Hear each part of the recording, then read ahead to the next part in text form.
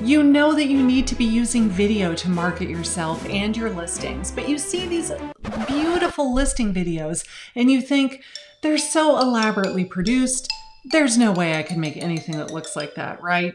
Well, I hear you, I get it. And I'm here to tell you, it's probably not even necessary. Want to find out how to do it? Stay tuned, it's YouTube for Agents. Welcome back. My name is Karin Carr, and on this channel, I teach real estate agents how to work less, make more, and get even more clients and closings.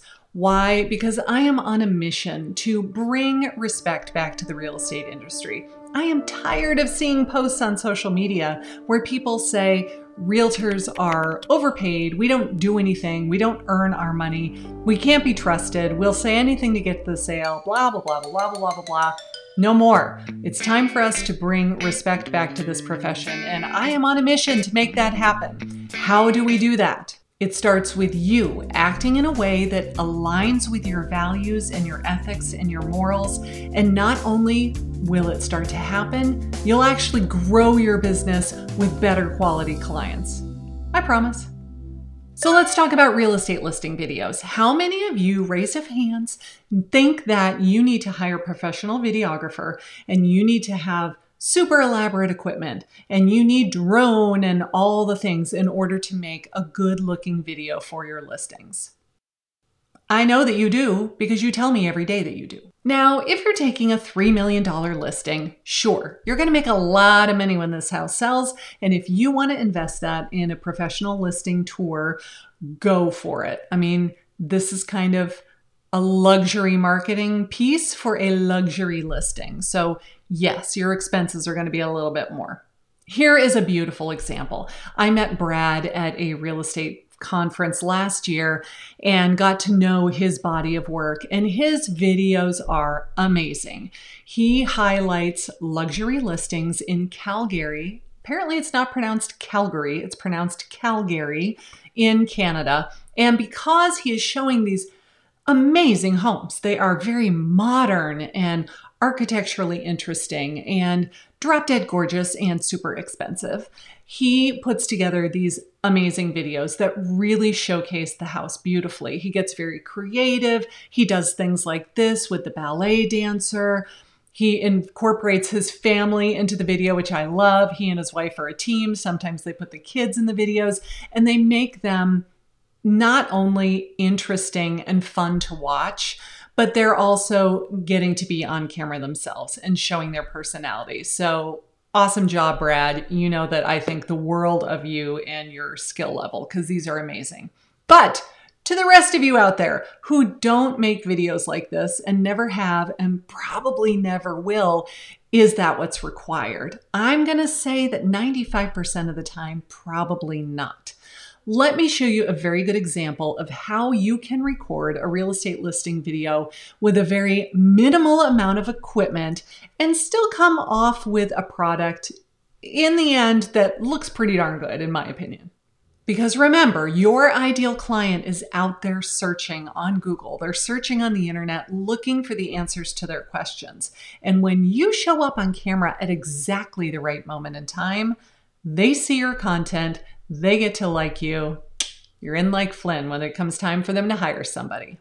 Now here's a video I did for one of my listings. It wasn't an expensive house. It wasn't a low-end house. It was somewhere in the middle.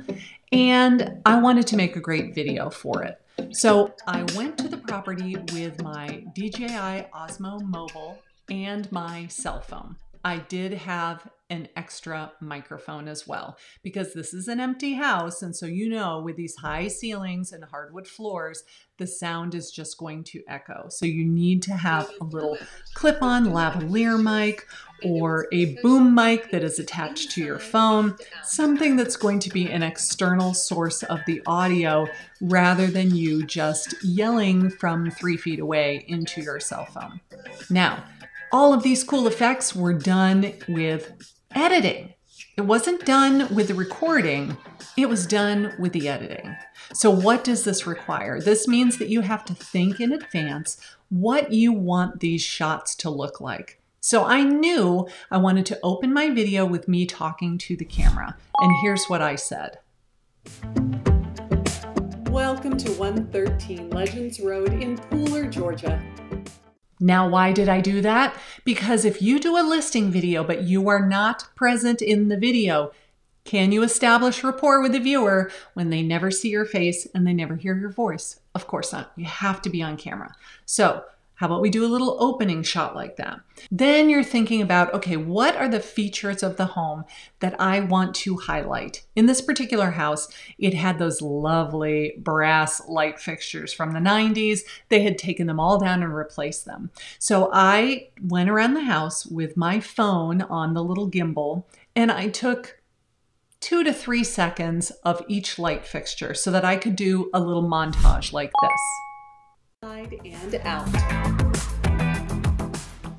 So I sat down prior to going to the house and I made a list of all of the features of the house that I wanted to make sure that I captured on camera. When I got to the house, I saw all the little pineapple features outside and thought, oh, this is great because the pineapple is the symbol of welcome. And in the South, it's pretty common to see a house that has little pineapple themed decor, and thought, wouldn't it be cute if I show the pineapple, all these things in the front yard? Now, I really like when I see videos that have speed ramping.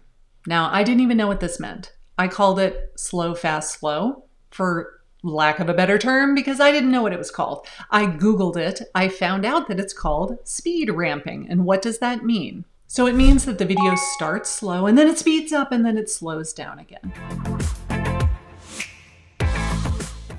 Now, I didn't do that with the way I was walking, right? I was holding my selfie stick. I was holding my Osmo with the phone on it.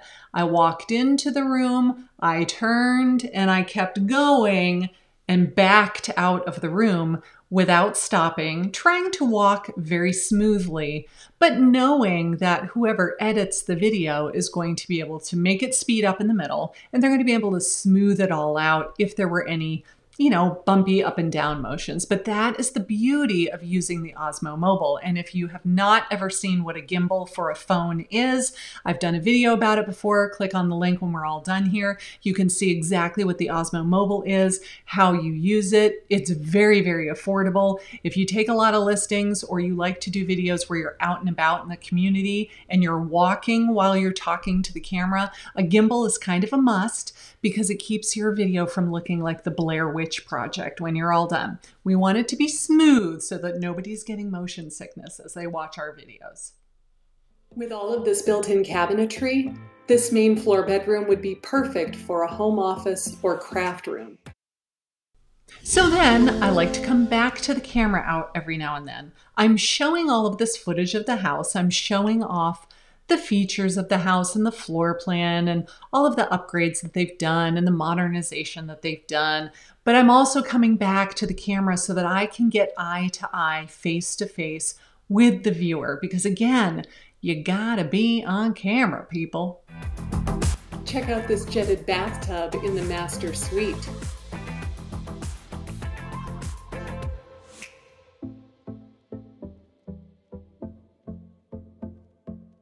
So I just continued to walk through the house. I realized that I had forgotten to get video of the walk-in closet and a couple of other areas. So I ended up using the still photos from the photography session, and I just did the Ken Burns effect on the photo itself, which is where it's a static photo, it's not a video, but you kind of zoom in and zoom out, or you pan from left to right, you pan from up to down, and it looks like it's video, even though it was actually a photo. It was good enough that I could kind of fudge and make that part of the video. So now we get to the end of the video. It is important to have a call to action, right? You need to identify that you are a real estate licensee, who your brokerage is, how they can contact you. You do whatever you have to do in your state to be legally compliant. But then we also want to get them to call you, right? We don't want them to just go on Zillow and look at the house. We don't want them to call somebody else. If they're unrepresented, we want them to call us. So how do we do it? And this was how I chose to wrap up my video at the very end. When you're ready to see this amazing home, just click the link below for all the information you need.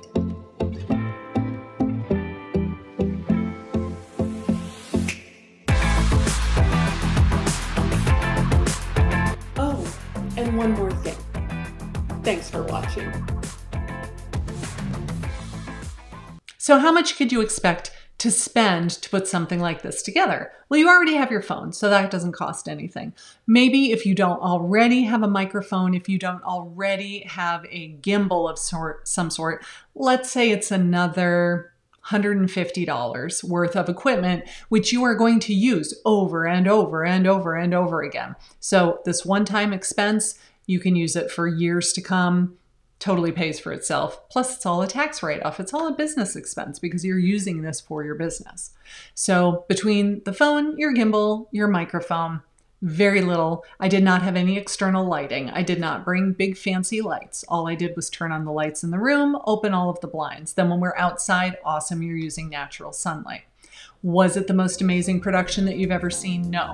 Was it good enough? Yes. How do I know that? Look at how many views I've had on this video. This is not a video that I ran ads to. This is not a video that I promoted in multiple Facebook groups. These are organic views. And when people see this video, I think that they liked that it was very natural and it did show off the house the way that I intended it to be shown. It allowed people to get to know the floor plan, to see what the front yard looked like, the backyard, the neighborhood, all of the things. So the filming part was not that difficult, but what about the editing? I know, the editing is what trips you guys up. Well, watch this video right here where I talk all about how I hired a virtual assistant in the Philippines who does all of my editing for me. See you on that one next.